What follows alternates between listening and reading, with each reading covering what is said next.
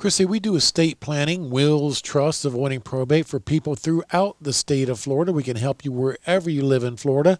You know, generally we're always thinking in terms of preparing those documents for, I don't want to say old, but elderly people. But, you know, more and more these days we have people that are calling us and say, you know, we've got a child going off to college. We want to get a power of attorney for health care, a financial power of attorney, get that child going off to college to sign these documents so that we could do these things for this young adult child as well. Exactly. I tell clients, I've said this for years, I do power of attorneys, in particular financial and healthcare power of attorney for individuals from 18 to 108. Huh? Oh, that's what I say all the time. That's a good one. And people get it.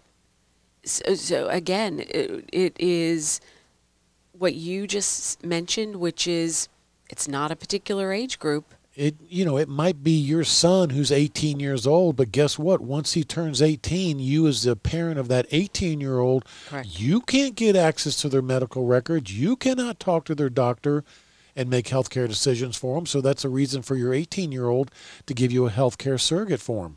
Correct.